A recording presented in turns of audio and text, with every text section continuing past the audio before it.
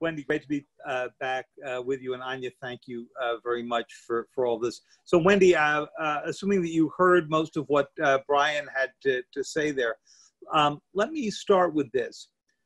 3 years, nearly 4 years into the Trump administration, where are we with Iran, to your mind, compared to where we were on the day that you left office, or the day that President Obama did? Obviously, the president exited the agreement more than 2 years ago. Tell us where you think that's gotten us. I think it's gotten us to a pretty bad place, quite frankly. I think Brian was very fluent, and he was very well-spoken about his and President Trump's approach to Iran. But here we are, after the deal that was reached in 2015. We have no deal. Iran is now enriching at higher levels with more centrifuges. They are still supporting proxies in the region. They are still undertaking malign behavior in the region.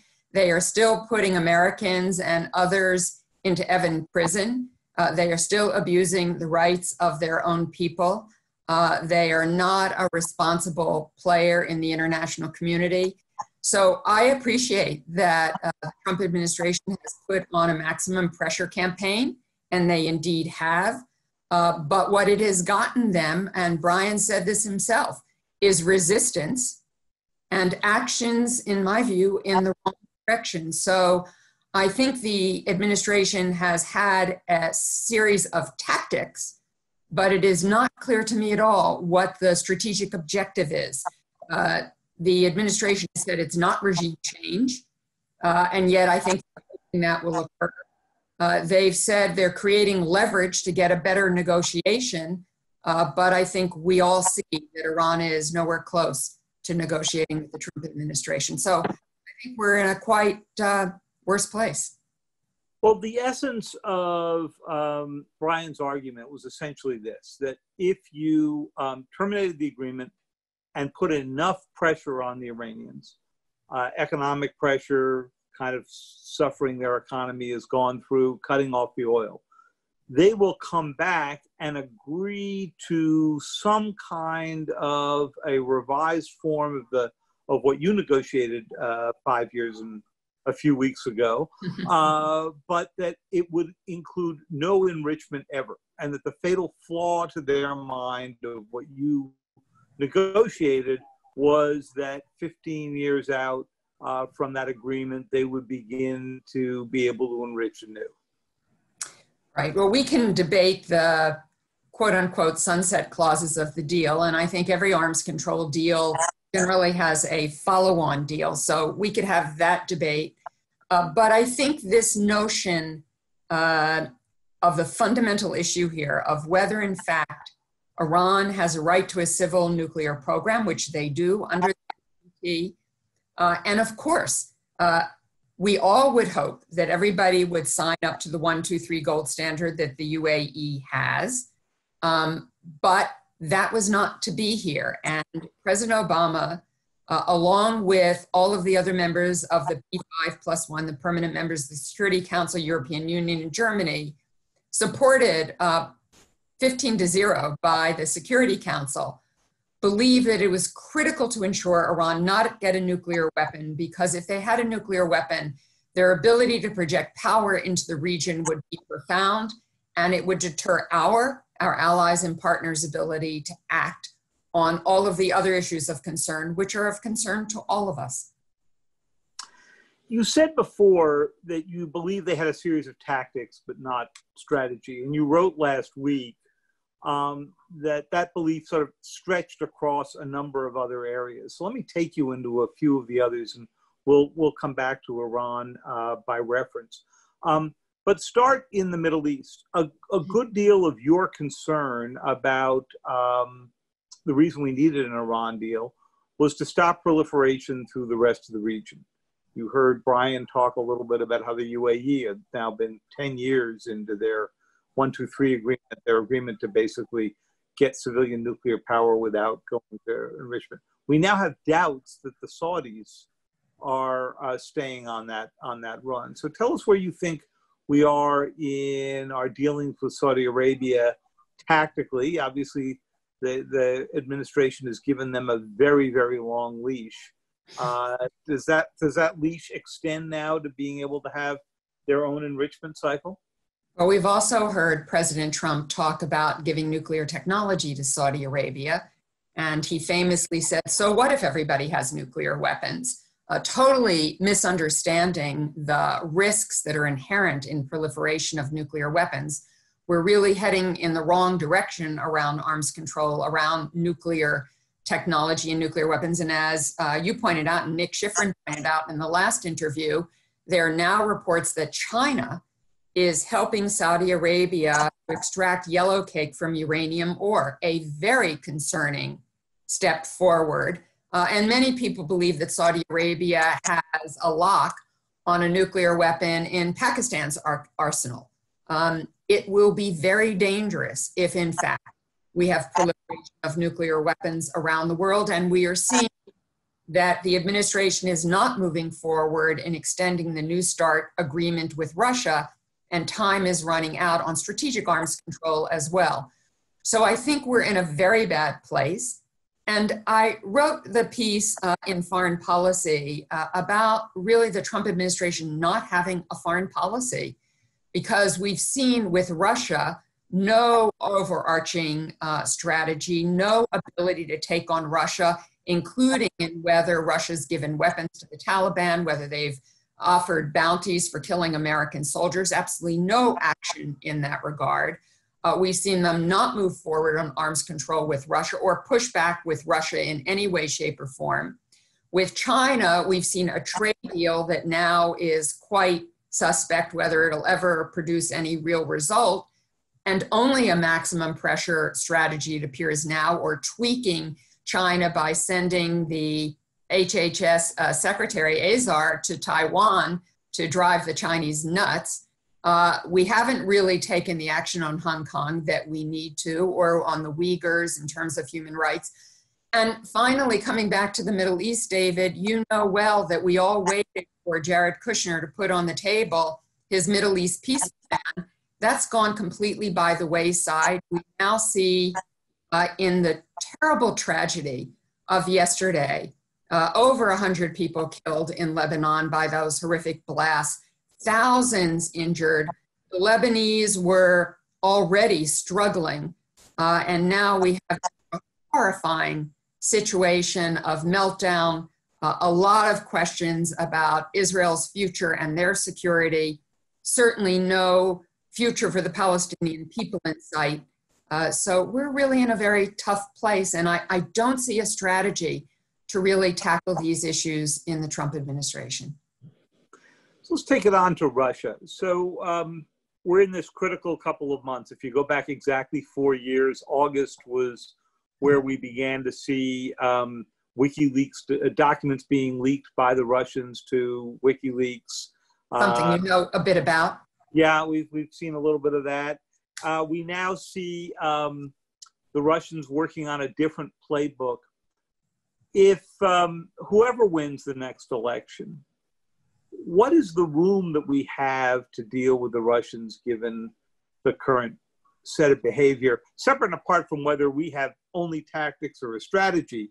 Putin's clearly got a strategy, but I'm not sure it's one we can work with. I think we're in a very tough place in general.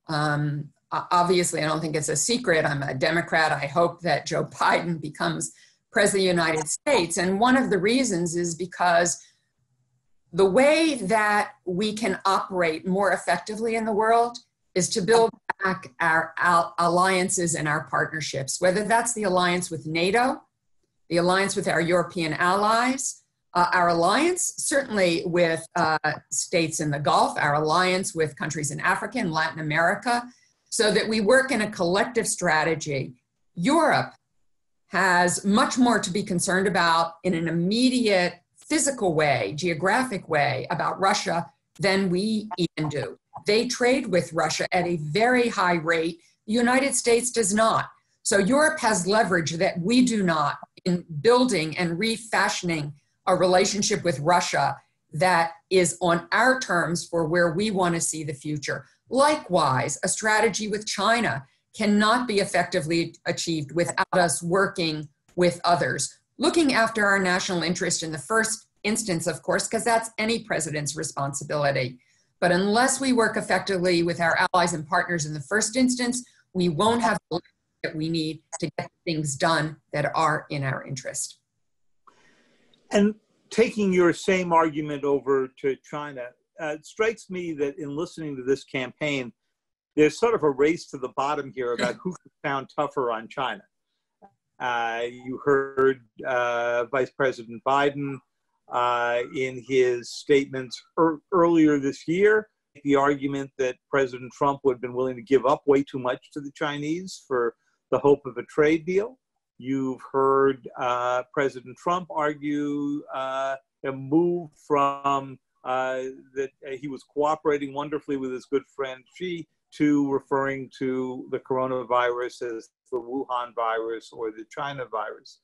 So it strikes me that whoever gets elected, we're going to be in a pretty bad place. What's our leverage? If you were coming into the China file today, what would it be? I think our leverage are several things. One, a brand new day, a forward that will be different, working with those allies and partners to bring us working together to deal with China. There is no doubt there are tremendous challenges with China, but some of those challenges are about the investments we also make in our own economy for innovation, for artificial intelligence, quantum computing, all of the infrastructure that we need to be able to compete with China and work with our partners to do so, to challenge China where we must, whether that's in the South China Sea, if they try to steal secrets from our corporations and from our community, and to see where there are any places where we can work with China, certainly on climate change. Unless we are working as an international community, we will not achieve what we need to achieve.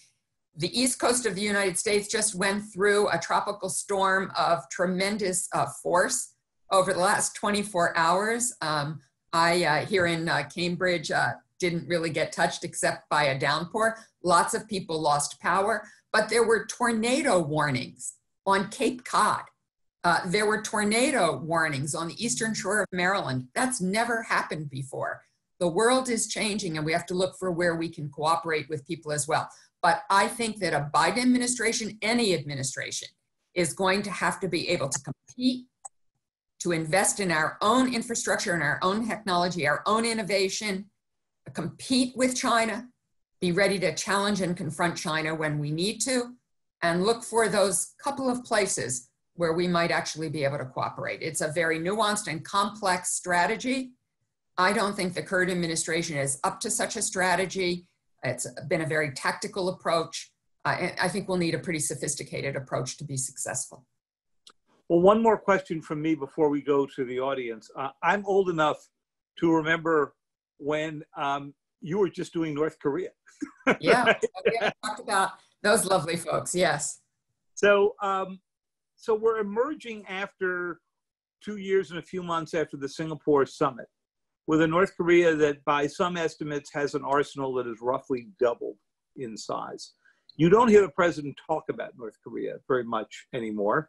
He doesn't even talk about the lovely letters he was getting from Kim Jong-un. You never dealt with Kim Jong-un, you dealt with his father. But again, if you were stepping back into your old job on January 20th, and who knows, maybe you will be. But if you were, where would you start with a North Korea that now probably has somewhere between 20 and 50 nuclear, probably 30 and 50 nuclear weapons? Well, I'd first rebuild my relationship with South Korea and Japan. I wouldn't be arguing over whether South Korea is paying enough for American troops. They do pay for American troops. This is in our interest to have our troops there. We always should look at our force posture. I know that Secretary Esper is going to be speaking next, and he may talk about our force posture both in Germany and in Korea. I think the decisions that have been made there have not been the right ones, but nonetheless, I think that I would be rebuilding that relationship. I would be looking at how we can move together with North Korea. This is a very, very tough problem. It is tougher even than Iran because North Korea has nuclear weapons and the means to deliver them. I don't believe that Kim Jong-un is suicidal, so I would hope he would never use them. But he certainly has established a deterrence in many ways. And so this is a tough way forward. I think it'll take a lot of hard work to see if there is an opening, but we won't be able to do it on our own. This may be one place where we can work with China, but probably not in the first instance, because I think China's in a position where they now like having North Korea back on the field as a chip on their poker table, not a chip on ours. And we're going to have to do a lot of work. Use the Security Council, use the United Nations, even use this COVID crisis to try to find our way back. There is no doubt that China shares a lot of responsibility for where we are for not having transparency around COVID. But it is also a place where we are all going to have to work together. One of the things I need to say about not only North Korea, but China in particular, is the current administration's destabilizing multilateral organizations around the world has only left a vacuum for China to move in and try to take control. The WHO, the World Health Organization, is one of those places where we should not lose our seat at the table because China will only be too happy to take it. But at this point, don't you think we pretty much have to accept North Korea as a nuclear power the way we've ended up accepting Pakistan as a nuclear power? I don't think we should literally and forcefully accept them as a nuclear power.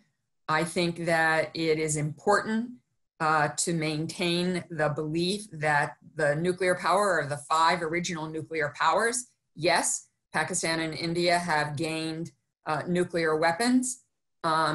They have, India at least has become de facto a member of the NPT. They've always been strong around non-proliferation, and the US has had long-standing relationship, which I hope is still intact in terms of the security of Pakistan's nuclear weapons. But I think that once you start announcing that someone is a nuclear weapon state, you are opening the door to saying others can become one as well.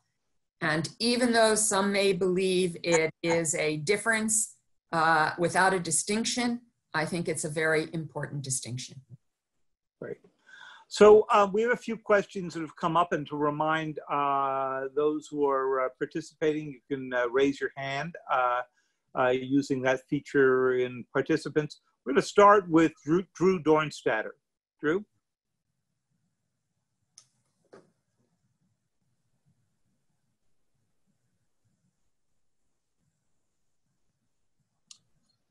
Are we hearing from Drew? Drew, are you on? Maybe if Drew just unmutes, or if someone will unmute him, even if he can't do video. Okay, we're not hearing Drew, so why don't we move on? Can you hear me now? Oh, very good. Okay, Drew, your question. Yes, thanks. Forgive that delay. Undersecretary, thanks for this question. Would you please address the tension between the US-led construct and the European-led maritime awareness construct around the Strait of Hormuz, and how that creates tension between the United States and our allies? Anything else you'd like to offer? Thanks a lot. Well, Drew, I don't know you, but I would guess from your question that you either are current or former military and have probably greater insight into the posture in the Strait of Hormuz than I do. But what I will say is we care about commerce being able to move through the Strait of Hormuz, though it is less of an immediate necessity for the United States in terms of oil, certainly these days, but it is certainly of great concern to us. We hope and want the Europeans to help share the burden of making sure that the strait remains open. And I think the differences that we have attest to the issue that David and I have been talking about, which is we simply do not have the relationship with Europe that we must, that we need to. We are always stronger when we are working with others than when we work by ourselves. Wendy, we're going to go on to Michelle Nichols.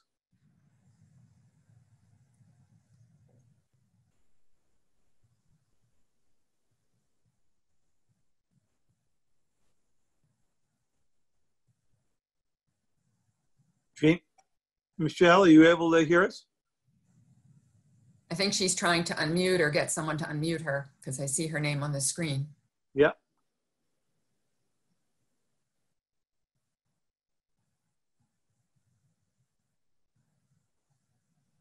We don't all have this 100% down yet, Wendy. There we go. Michelle, can you hear us?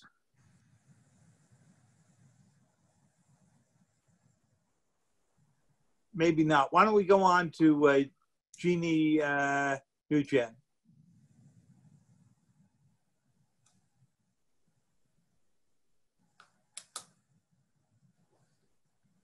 Jeannie, are you able to hear us? You want to ask your question? Yes, I'm here. Yes. Can you hear me? Thank Yep. you, Secretary. Would you tell us what you think the Biden administration would do in the South China Sea? During the 8 years that Biden was vice president with Obama, they had been very slow and let the Scarborough Shoal been lost to China, to the current situation. Now, if there was a tension, if the tension is higher, would there be a kinetic conflict? And what would Biden do? Thank you. Thank you for the question. I'm not here as a surrogate for the Biden administration, so I don't want to speak for the vice president. What I can say is that I believe that President Obama, Vice President Biden, Secretary Kerry, Secretary Clinton had a very assertive approach to the South China Sea. Quite frankly, it was Secretary Clinton with President Obama who first raised these issues, spent a lot of time working with ASEAN and with other partners in the region to put together a concerted strategy, including with the Philippines, to try to challenge China in what it was doing in the South China Sea. I would suspect that you would see in a Biden administration as part of an overall strategy that challenge continue, and hard work, hard diplomatic work with ASEAN and with other partners in the region to push back, including any legal means to do so, as you pointed out, on the Scarborough Shoals and decision by The Hague. So I think this will, again, be a tough problem, but one that we have to go about in a concerted way, working with those in the region who have much more at stake in an immediate geographic way, even than the United States does. But we are a Pacific power, not just an Atlantic power. So this is an issue of great concern to us as well. Okay. And one last very quick question, because we just about out of time, from Joshua Walker.